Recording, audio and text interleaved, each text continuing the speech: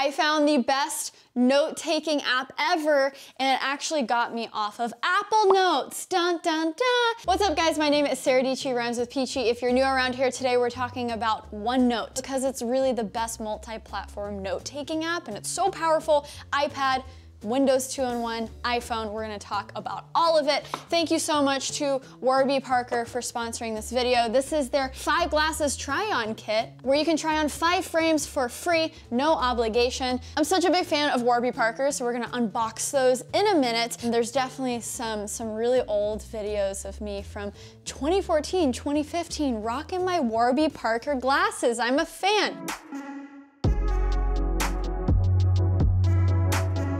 Okay, so here's OneNote. As you can see, I've actually been getting some use out of it. I'm still yet to transfer some of the notes I need from my Apple Notes, but I wanted to test it out before. And the biggest pain point was all of these note-taking apps are great for the iOS ecosystem, but the moment you go over to a Windows laptop, a 2-in-1, and you pull out your fancy pen, yes, that's right, 2-in-1s are great for note-taking, they're great for tablet use. A lot of these apps are just non-existent on this platform. Everyone knows and loves Notability. I did all of my college notes on this, but it's good for iOS, it's not on Windows. And so what's so intriguing about OneNote is, yes, it's made by Microsoft, it's a Microsoft app, but they came in here and they made one of the best iPad note-taking apps ever. So of course, all of this syncs in the cloud, right? It's for free, you just link it up to your OneDrive. I'm pretty sure you get an initial 5 gigs free, but what you will learn is a lot of the features that blow your mind.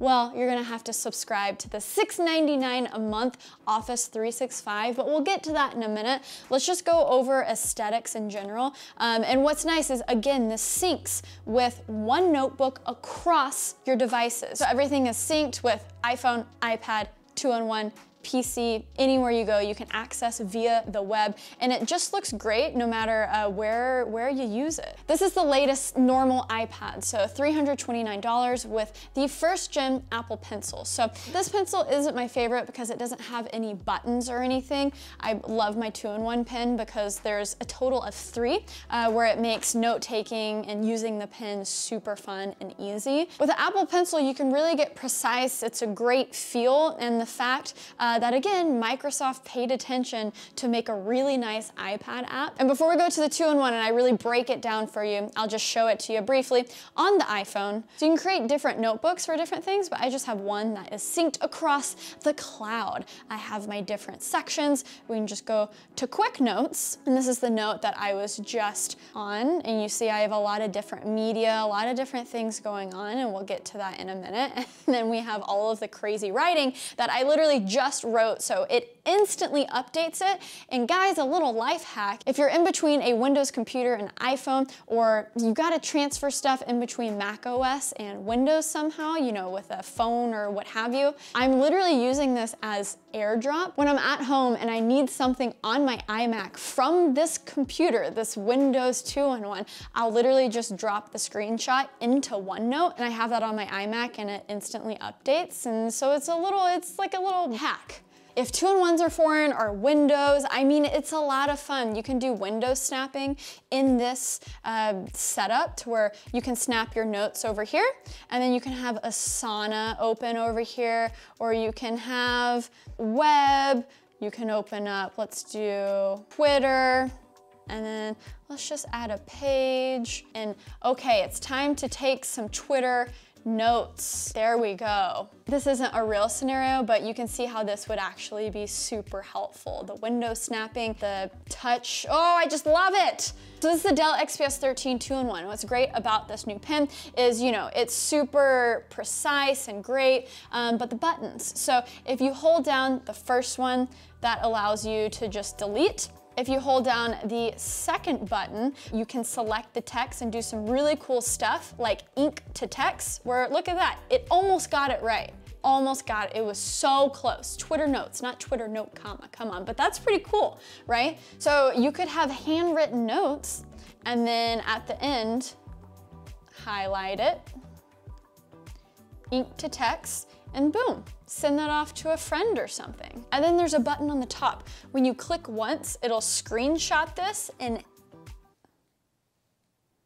Oh, it's, what side do I want? This side. And look, I just took a screenshot of the screen and you could go ahead and mark up. You're like, yes, this right here, that, yep, and then you could just send it off. You can email it to someone. Double tap opens up whiteboard, which is just a very fun, like no consequences whiteboard. So if someone was just like, oh, I just gotta get out my thoughts, like I don't want them to touch my note-taking app, right? But it's like, great, okay, here's a whiteboard. Tell me what you're thinking, Bob. And you can just write away. And then holding it down brings up OneNote. Love it. Oh. All right, so you've seen some of the two-in-one magic. I feel like it is a secret that only I know and other people don't know, even though it's been out for what, so long. I'm just kind of obsessed with my XPS 13 recently. I'm going to show you why OneNote is so crazy for students out there who are in school, who are doing math. Do you hate math? Do you need help on your math? Well, I'm about to show you why this is such a big deal. Okay, anyone remember algebra, solving for X? I do. I actually enjoyed algebra. Yeah, I was a psycho like that. I'm just gonna bring you through a little lesson. How do we solve for X? Okay, well, we find a common denominator, and that's 6. So we're gonna multiply that. We're gonna multiply both sides by 6. So that cancels out, so that's 3 to 1, and that's 5 by 5. So it's equal to 1. But hey, maybe you don't wanna do that work or you wanna check your work. Oh, all right, well, I'm just gonna select this. You know, I'm pressing the second button for selection. So I'm gonna go over to math and we're gonna select an action. We're gonna say solve for X. It didn't even flinch and it just says 1/5. So I checked my work, I'm right. Wow, oh, it doesn't just stop there. How about we show the steps and it brings you through the reasoning. I don't know if this makes math pointless or if this makes parents pointless because you don't need any of them anymore. I mean, for like help with math homework. I guess you need parents for like, you know, life and stuff, I'm sorry. So this math option is actually only available through the Office 365 subscription. That's $6.99 a month. At first I was like, what? I don't want to sign up for another monthly subscription, but holy smokes, it's kind of worth it, and there's so much more that you can do with OneNote after we unbox the Warby Parker glasses, because you guys don't know this, but I've actually been blind the entire time. Ooh, here is my try-on kit. Thank you so much, Warby Parker, for sponsoring this video. I'm such a big fan of the glasses, so you can get 5 pairs to try on. They start at $95, and then you have 5 days to try them on, figure out what you like the best, and you can keep as many as you want and send back the ones that you don't. Free shipping, and you don't pay anything up front. Wow, this is so pretty. They stepped up their packaging. This is very impressive. We got a little handbook. Looks like a little newspaper. This is so beautiful. I'm grateful in New York there are many Warby Parker locations because they do free adjustments on the glasses. And they also include a return label so you don't have to pay for it. Okay, oh, this is so exciting. This is turning into like a glasses try-on video. Oh, you thought you were coming here for notes? Nope. You're gonna help Sarah Peachy find her new glasses. Okay, glasses 1, you can vote which ones you like best. These are cute. They match my outfit. Okay, number 2. Here we go, y'all. Ooh. Option number 3. Okay, so I've never thought that I could rock gray glasses, but this might be the first. What do you guys think? Ooh, cute. This is like a bluish green tint. I like. Do I look studious? Do I look like I'm gonna be writing some notes in OneNote? Ooh, watch out. We got some two-tones. We got some two-tones in the house. Two-tone city. Ooh, I like these. Okay, guys, vote. What's your favorite? They have a huge selection on their website, including sunglasses, and you can take their Warby Parker quiz online and try them on virtually. The glasses include an anti-glare and scratch coating, and Warby Parker is actually adventuring beyond glasses and now makes contacts. Welcome to the world, Scout by Warby Parker. They're breathable, they're comfortable, they're not gonna dry out. And you can wear Scout by Warby Parker contact lenses for less than $1.25 a day. Just like Liza used to say, $1? Order your free home try-on program or request a 6-day trial of the Scout contacts lenses for only $5. So you can go to warbyparker.com/saradietschy, that's me, to start today. Click the link, do it. Back to the notes. Okay, well, thank goodness we're looking a little bit more studious because it's time to help out you students even more. I'm not jealous that you guys are taking algebra right now, taking calculus. I'm not, but it's a fact of life, unfortunately. So I'm gonna help you research with your research papers. Oh my gosh, it's not just math, but it's also research. So let's say we're researching Winston Churchill. We're writing a paper. We have to do the ABA citing, or the whatever they're calling it now. You know, where you have to cite your papers and cite your sources? Well, OneNote helps with that. So we already have some initial research right here, and I'll show you how I got there. So say, let's see, Winston Churchill, I wanna hit the insert, researcher, and it's powered by Bing, which again isn't like my search engine of choice. However, this gets really specific with credible sources. So it's pulling from places that you actually want to see, from journals. So I'm just going to say Winston Churchill. So his bio pops up, and you can just press the plus button and it'll pop up right here. That's what I've already done, and it'll include the source. You can narrow it down by all of the search results or the journal's websites. If I click on a journal article right here and then say add this source as a citation, it'll automatically do the citation for you right there. It gives you the title, a little bit of the run through, and then you can open the full article in your browser. So I've never gotten open in reading view to actually work. It seems like this is a somewhat new feature, and you know, they gotta fix a few things. So always click open in browser. So as you've seen, it's not perfect, but it has a lot of potential, and it keeps all of the sources that you've added already into a My Research tab that keeps things more organized. Okay, the one thing that I'm actually not the biggest fan of in OneNote is that it's kind of like the wild, wild west, which is great because there's a lot of flexibility. You can add in pictures, text, anything. But if you can see, once you start adding in a lot of things, it kind of, you know, it's very easy to have small text, big handwriting. Some things will go in over here. And when you want to add a new text box, you can really add it anywhere. So there's really no method to the madness. And I found myself to just be creating text boxes left and right, because the moment you click, just one click, that's all it takes, it creates a new text box. So a lot of times I'll do that, what I just did of, oh, I'm typing, and I just want to get out of that text box, but by doing that and clicking off, I create another text box. It's great because look, you can zoom out. It kind of resembles Illustrator in that way, where you can just infinitely zoom out. Look at that. And then you can put something over here, but it's not really what I'm used to with some of the notes that are just very like straight down. You only have this much width to work with. There's a lot of cool things going on here with text and like AI stuff and reading things, and I don't know how they're doing it, but if you import a picture, a screenshot of something, and you right click it, say copy text from picture, it'll literally take text from that screenshot and put it into text form. Now, it, as you can see, miserably failed with my terrible handwriting, but I think that's a little understandable, but it did wonderfully with the formatting. Look, it even got the formatting right with introduction to ionic and covalent bonding, and then it had the 3 types of chemical bonding, 1 ionic bonding. It's just, it's smart. It's very smart. However, it does take 10 minutes upon importing into a picture. When I was trying this, I was right-clicking, I couldn't find it. I was like, what's going on? But you gotta give it time to think. It's going through a lot of its machine learning stuff, right? Amazing. So here's another one where I did it on Twitter. I just sounded like my mom. What's Twitter? Just kidding, she's lit on Twitter. Jeannie is like, she understands Twitter. She just made a meme about Baby Yoda. She's on fire, guys. Okay, it did pretty well. It got every single exclamation point right, just to the T. Students, you're always taking pictures of the whiteboard or a friend's homework. You could put it into here and translate it to text. So basically you just do copy text from picture, paste it, and boom.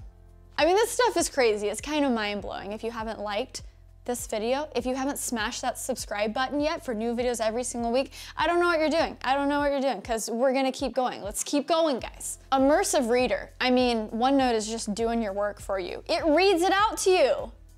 Press play.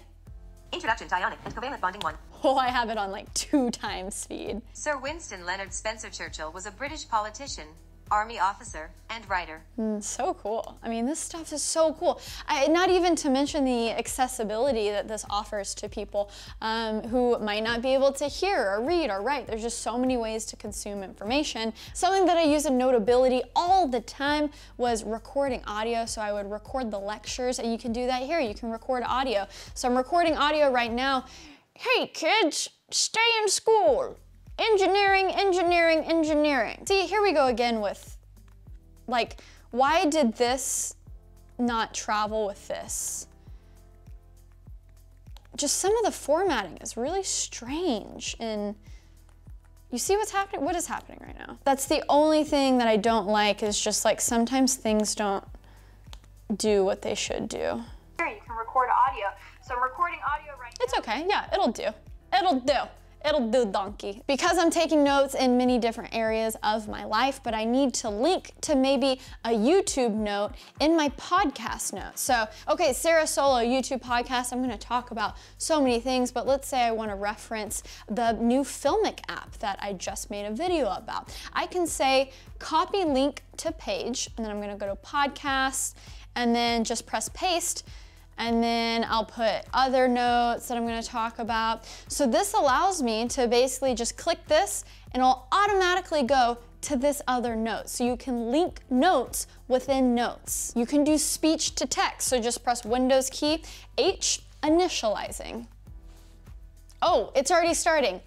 Hi Cortana, how are you doing? I'm just going to talk to you right now because I'm filming a video, and I really don't need these notes. Initializing. Oh, it's already starting. Hi Cortana, how are you doing? I'm just going to talk to you right now because I'm filming a video and I really don't need these notes. It got every single word right! So I know OneNote has actually been out for a while, but they keep iterating and adding such cool features, and I don't know why my sphere of the internet, the kind of tech circle, doesn't talk about it a lot. Maybe because most people use Apple devices, but that's what makes this great, is it's probably the best multi-platform in between Mac OS and Windows device note-taking app that I've actually seen. So yes, a lot of the fancy features that will probably help more students come along with that $6.99 per month subscription. However, there's so many cool integrations that you can put into OneNote. There's this thing called OneTastic, where it's a plugin actually from Microsoft that turns your OneNotes into a combination of like all of their Office products like Word, and then you can incorporate Calendar in there, and it just gets so crazy so quick. You can also incorporate if that then this thing and connect it to other things. It's a very Internet of Things thing that incorporates a lot of things on the internet. And one thing I'm already using is a Chrome extension called OneClipper, where I take a screenshot and it automatically puts it into a note. So location, quick notes, clip. And boom, clipped from Twitter, and there it is. I mean, at this point, I'm kind of overwhelmed by how crazy this app is. So listen, I hope you learned a little bit. I hope you learned that two-in-ones are actually pretty exciting and probably a good middle ground for students out there. Listen, they can get pretty expensive pretty quick in the $1,500 range, but that's only if you need a computer to also do some content creation on. You want to run Premiere and Lightroom, these desktop apps on top of note-taking, on top of scrolling the web. But if you only need it for note-taking, scrolling the web, you like having a full keyboard and all of this functionality, you can drop down to an i5, less RAM, and it gets to more around $500, $700. I have an entire video about me comparing the most recent two-in-ones and the ones that I really thoroughly enjoy. Why am I so obsessed with two-in-ones right now? I'm losing you guys, aren't I? I think I am. Basically, I just underestimated the two-in-one, and I think powerful apps like OneNote. Hold on, I gotta look cool.